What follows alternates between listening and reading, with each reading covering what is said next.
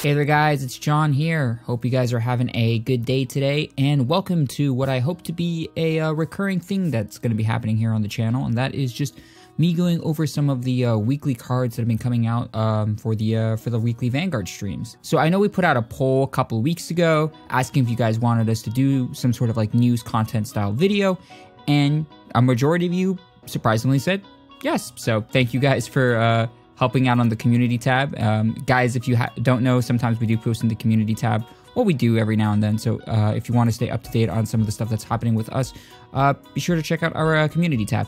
But with that being said, guys, so yeah, I'm going to try and bring you guys a little bit of like a news update every now and then, every Tuesday, and give you guys my sort of perspectives on some of the latest cards that are coming out. And I hope you guys enjoy. Overall, it looked like the stream was going to be relatively slow. There were a couple cards that were announced in terms of promos in the beginning, but then Bushiroad decided to drop the big bomb on us with the big boy himself, Vairina, Valiente. We'll get to him in a minute, but let's go over the first few promo cards that we got revealed. So the first one over here is Stealth Rogue of Iron Blade Oshikuni. So his effect reads, when it attacks, if your opponent has 2 or less rear guards, this unit gets plus 5,000 until end of battle. So solid 15k beater, depending if you properly board wipe your opponent.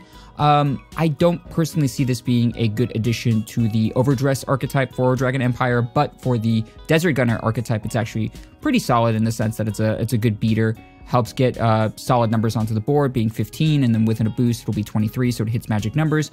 But there just seems to me a little bit of a setup for it. So it's not an amazing promo, but it's a solid promo and something to consider if you want to be a little more flexible in your grade 2 slots. And then moving on from that, guys, we're going to go over to the better promo, I would actually say, out of the two that were revealed, and that is Phantasmagoria Magician Curtis. So this to me is a super duper good card for Dark States if we're specifically talking about the Master of Gravity Barrow Magnus, aka I'm not Common Rider build Rabbit Tank Boy.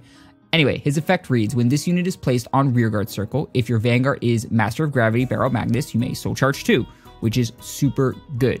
On place soul charging effects are amazing. Helps build up soul for Barrow Magnus to be able to do his skill. So in my eyes, this is a very solid card. And then his other ability is kind of meh, which is if you have 10 or more cards in your soul, you counterblast 2, and your entire front board gets plus 5,000 power. Now, the power edition is nice, but for counterblast 2, that, in my personal opinion, is a little expensive. Normally, when you want to think about counterblasts, you want to think about conserving them for a lot, in my opinion, better effects than just say a plus 5k to a unit here and a plus 5k to a unit there. And then keep in mind that if you're playing Barrow Magnus, they're not going to be staying on the board permanently. They're going to be shoved into the soul. So yeah, I mean, it's solid for a certain extent. I love it for its first effect, and I'm not a fan of its second effect, but overall, if we're playing it for just its first effect, it's an amazing card for an addition to Barrow Magnus to be able to ramp up to the 15 soul and then push out for the skill. All right, and then moving right along from that, we're going to start getting into the goodies of Dragon Empire. So this card was, of course, revealed to us earlier last week. However, they decided to show us it in the Bushiroad stream this week, but for good reason. It is a very, very good card for the Dragon Empire Overdress archetype. And if you haven't guessed, yes, it is Vairina Arcs, aka this is not Latios and or Latias. Sorry, it's just when I look at this card, I immediately think of either Latios or Latias, and I'm sorry now if you can't unsee it yourself, but that's just how it is for me. Anyway, the effect is it needs to be Overdressed on top of Trickstar, which is normal for the standard Overdress archetype at this point. And then its other effect is super good, guys. When it's placed on rearguard circle, if it's in the Overdress state, you may counterblast 1, draw 2 cards, and plus 5,000 power. So now Dragon Empire has their own form of Pot of Greed. You guys thought that Keter Sanctuary had just a Pot of Greed, but no, now Dragon Empire also has a Pot of Greed in the form of Vairina Arcs, and I love it. Super, super good. Of course, not only that, but when we're thinking of this card specifically, right, when I initially look at this, obviously there is a lot of discarding effects that are going to be happening, and there are a lot of setup that you're going to be needing for the Overdress deck. And because you have to think about it like this, guys, too. If you are overdressing and then overdressing and then overdressing, and you're continuing to make this overdress sort of chain, you're going to be using a lot of cards in your hand. And you want to be able to supply as much card draw as you can so you don't, you know, lose shield value, which is very, very key, especially in overdress. Shield value is super good. Defensive plays, super nice. And this card is going to help with that. But the plus 5k is also nice.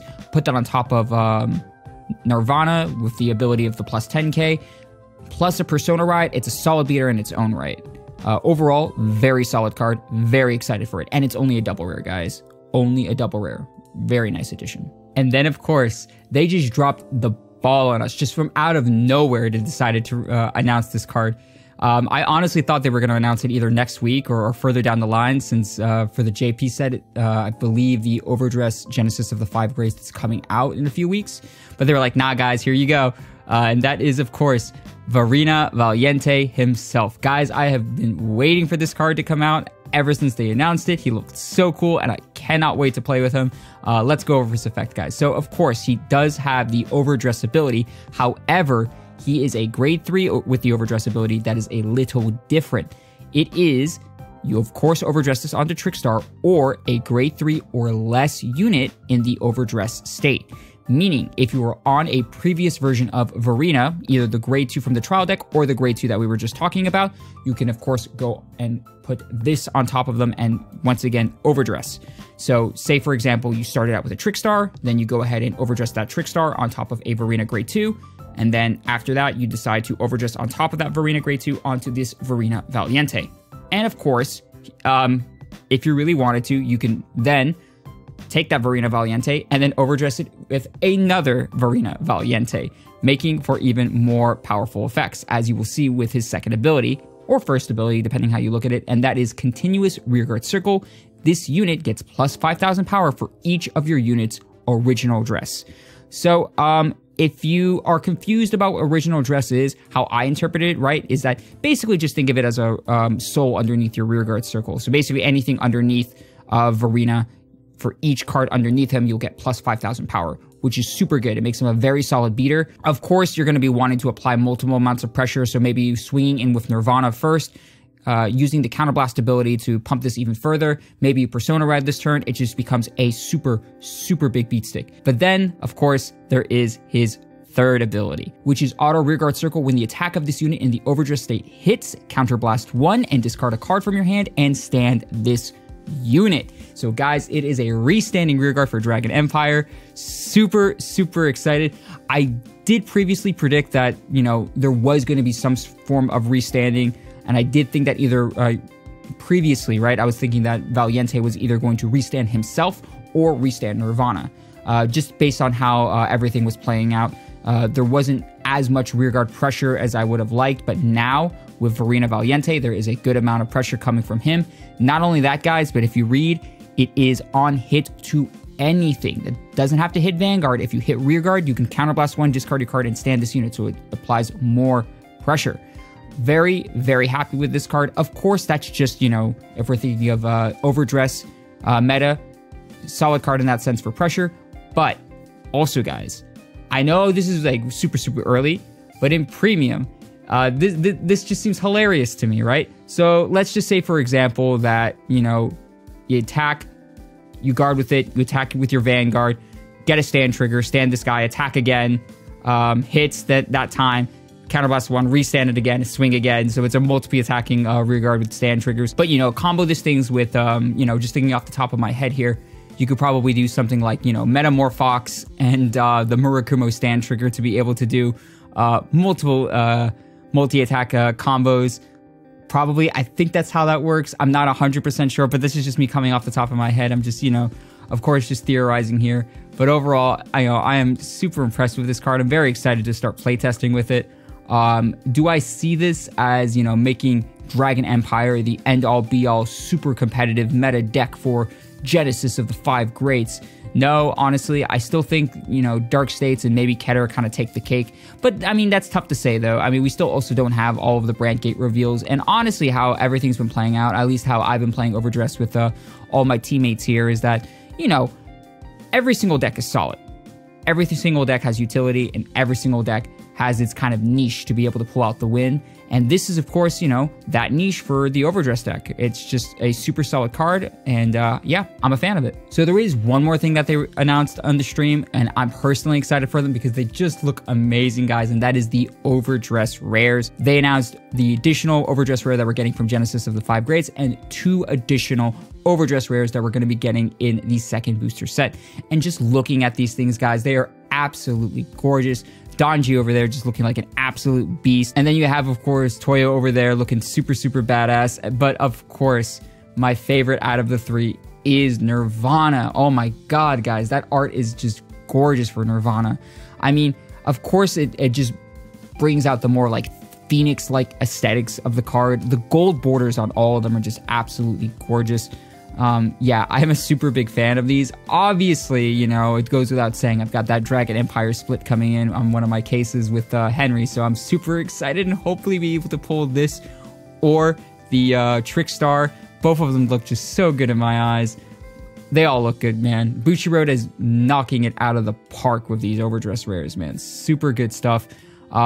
Case ratios aside, hopefully they don't break the bank, but we'll see. We'll definitely see. And yeah, everybody, that is going to be my small news digest for the week. Overall, the stream looked really solid. There was a lot of good stuff that they revealed. Of course, it was basically only 3 cards, but man, the Vairina Valiente has just got me so hyped. There's so much potential there. I am excited to playtest with it and see what we can do with Dragon Empire. But yep, that is just going to be my small news segment for the week, guys. What do you think of all the reveals that happened this week? Please let me know in the comments down below. I would love to hear them. And of course, guys, if you like this style of content, remember to like, comment, and subscribe to our videos, as it does help our channel and we greatly appreciate it. But with that being said, guys, my name is John from Team Gradelock, and I will see you guys next time. Deuces!